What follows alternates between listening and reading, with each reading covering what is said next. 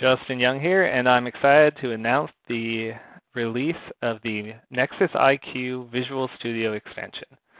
Visual Studio has a special place in my heart as I started my career out as a .NET developer. I went away and worked for Sonatype for a few years, and it's great to see the vibrant open source community come into the .NET ecosystem. With the help of NuGet and NPM, it seems like .NET and Microsoft Visual Studio is saturated with open source.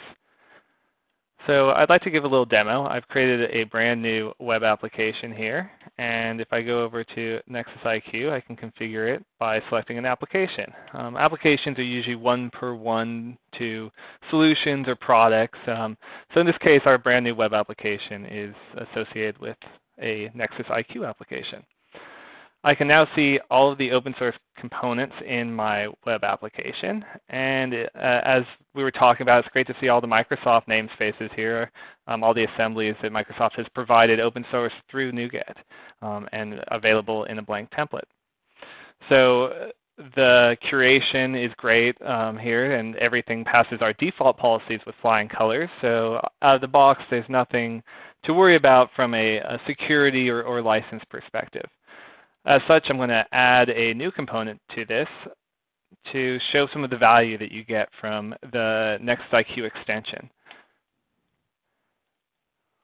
So I did a little research, and we have iText here, which is a component. I'm not exactly sure what it does, but I can tell you that when I install it, it's going to show up in the Nexus IQ panel, and it is going to have a violation.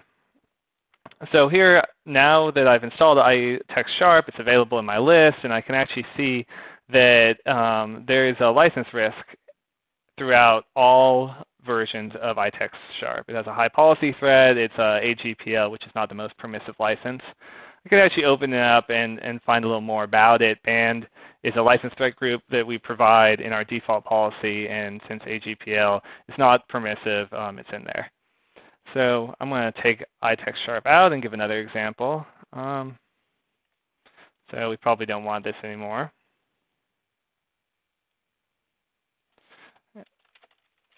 And let's add Knockout. Now, Knockout's an MVVM library for JavaScript. I can go back here and I can see now it's available. I can sort and bring it to the top, but Knockout.js actually comes in with a high security threat. So I can view details about it, cross-site scripting. Even though it only affects older browsers, I still want to be safe, and I can see that 3.4.1 is actually free of this particular security issue. So back in my manager, I can jump back to 3.4.1, install it, downgrade, and now going back to the Nexus IQ, I can see I am now passing. Everything looks pretty good. So there's a lot of things we can do with the extension in Visual Studio. We looked at the version graph, the details. There's transitive dependencies, direct dependencies. You kind of can have an idea of where your dependencies are being brought into your application. So I'm really excited for everyone to get a hands on it. And yeah, have at it. Thank you very much.